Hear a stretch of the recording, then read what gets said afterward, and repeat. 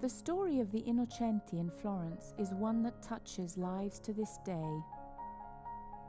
Abandoned, nameless babies became the children of the Innocenti. The earliest survivors who entered Florentine society did so with something precious. It was given to them when they entered the institute.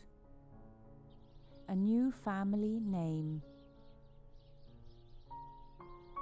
Diciamo che veniva dato loro immediatamente al momento del battesimo a Firenze.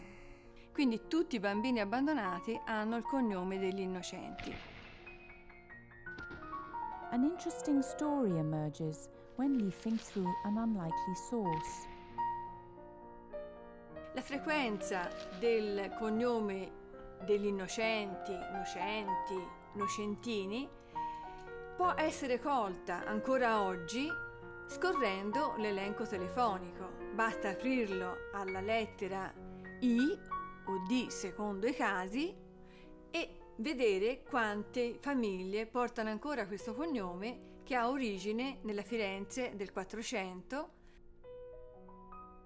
Nell'Ottocento appunto cambierà con l'attribuzione ad ogni bambino di un cognome diverso che non indichi la loro origine di trovatelli, ma dia a loro il modo di entrare naturale e anonimo nella società, senza essere riconosciuti.